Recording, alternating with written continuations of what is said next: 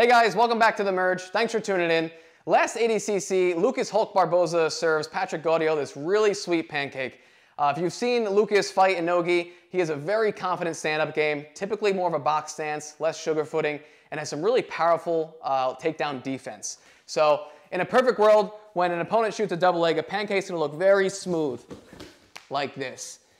But when Patrick winds up taking this double leg, just to point out a few things, his head is leaning heavily to the same side as that knee, so a lot of his weight is shifting this way. I'd say almost 80-20, 90-10. And his arms are wider than you want to be, right, when you typically take a double leg. So as he takes the shot, Lucas is able to underhook with this right arm from here. This left arm is trapping Patrick's tricep from here. And all Lucas is doing is essentially steering his weight this way. But Patrick's smart. As he winds up going down, he winds up bringing his elbow out of the picture so he doesn't get caught in side control. And he falls to his side to scramble.